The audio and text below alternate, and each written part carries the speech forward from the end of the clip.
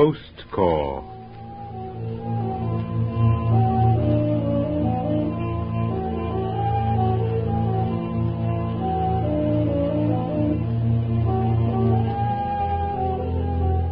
The Prayer Rug of Nana Sieb, a story of freelance diplomacy, intrigue, and mystery in the Far East. K.C. Smith, member of the mystery-shrouded organization operating throughout the Far East and known as the Ghost Corps, buys a curious prayer rug at an auction at the rug market in Cairo. The evident interest displayed in the bit of carpet by Ram Das, a strange and sinister-appearing Hindu, arouses K.C.'s curiosity and suspicion, and he overbids the Hindu. Later in his apartment at the Hotel du Nil, K.C. and his chief, C.D. Baker, become convinced that in the rug's strange pattern is concealed a secret map. Ram Das presents himself and offers to buy the rug. K.C. refuses to part with it, and the Hindu leaves. In the anteroom, he overpowers Ali, K.C.'s Arab friend and assistant, and has him carried off to a secret rendezvous. Ram Das conceals himself in K.C.'s apartment, awaiting the departure of C.D. Baker, who, with K.C., is discussing the visit of the strange Hindu. Of all the unmitigated liars, K.C., you win the belt. Your home in the States, filled with prayer rugs, your grand passion. Well, it was a case of he who lies last lies best, eh? The yarn that fellow spun about the rug being stolen from him was almost a masterpiece itself. I had to go him one better or give up the rug. I think you were a fool not to have accepted his offer. 2,200 piastres for a rug not worth 10 shillings. If it's worth 2,200 to our friend of the missing eyebrow and the funny cast mark, it is to me. But he knows the secret, and you don't. And I don't see how on earth you're going to decipher it. I'll dig it out some way. And what good'll do you? You aren't fool enough to go chasing all over the Orient, trying to match up the chart, if it proves to be one, with some section of some country. It's too long a shot, K.C. What's got into you? Oh, I don't know. All I know is that the thing grips my interest, devilishly. When I touch this rug, something curious, like an electric shock, seems to flow from it into my hands, my arms. It's almost as if the thing were trying to impart something to me, an occult warning or a promise. Oh, nonsense. You're talking rubbish.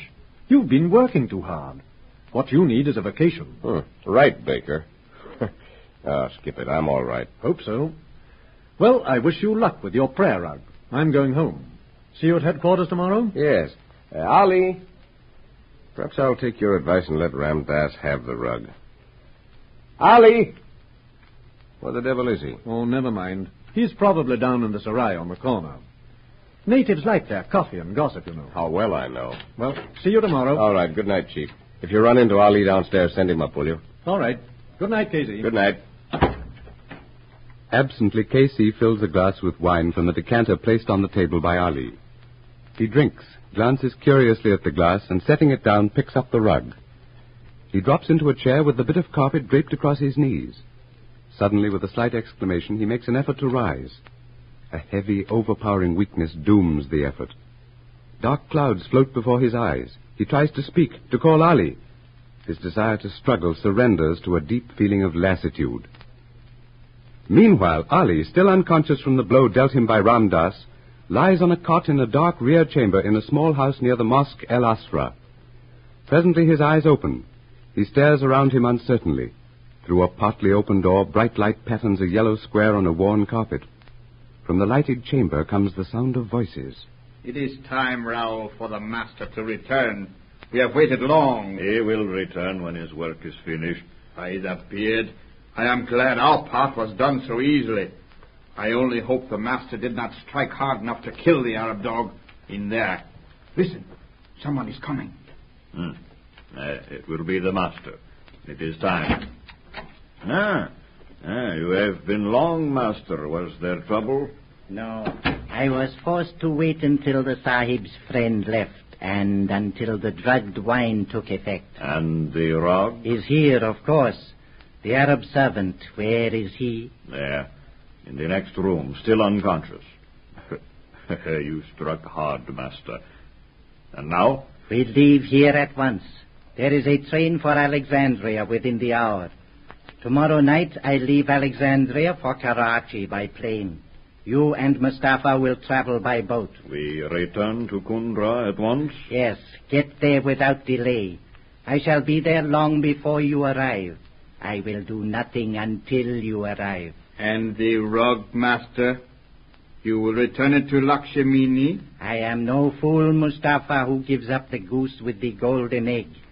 We have gone to too much trouble and expense in tracing it to give it up so easily. The Rani Lakshmini will be told the rug could not be found. And she will believe Ram Das, High Priest of Vishnu and a trusted advisor. And if the Sahib from whom you took the rug thinks to follow... He will not find the forbidden city of Kundra. It is too well hidden in our Himachal mountains. However, I shall take steps to prevent such an attempt. Then our work is finished here. And what of the Arab in there? Leave him. Once we are away from this house and out of the city, we will have little to fear. We are ready, then. Our belongings? There, beside the door. We have been prepared to leave at a moment's notice, as you directed. Come then, and make haste.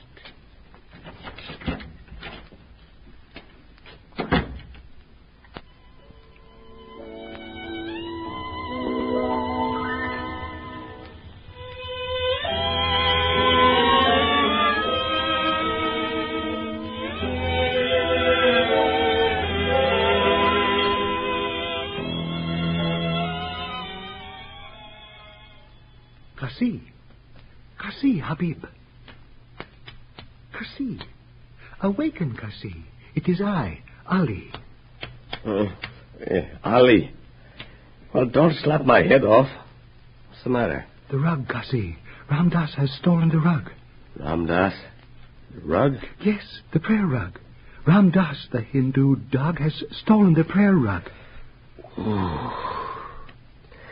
My head feels like a blimp. Give me some water, Ali. I must have been chewing cotton. Here, Master.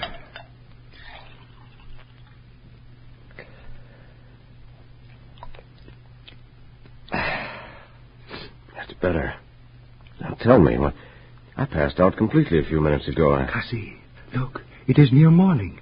You have been under the influence of drugged wine since 11 o'clock last night. Drugged wine? Who? Ramdas. As I went before him to the outer door, he struck me from behind, and I knew no more until I came to in a strange room. Ah, well, that accounts for this awful taste in my mouth. How the devil did he drug the wine, and when? When he left this room. If you will recall, he paused a moment there beside the table to light a cigarette. The decanter of wine stood beneath his hand. By Jove. Clever. And Baker and I never took our eyes off him as long as he was in this room. I also watched and was blind. We are children, Kasi. Getting old, losing our grip. Baker was right. We need a vacation. Well, what happened to you? Where'd they take you? To a house near the Mosque El Ashra. Good Lord, way over there? Yes. I watched through a crack in the door and listened to the talk of two men in an adjoining room. Then Ramdas came. Under his arm he carried the rug. He told of how he had drugged the wine, overpowered me, and taken the rug when C.D. Baker left and you slept. How'd you get away? I suppose the fools did not wish to add murder to robbery.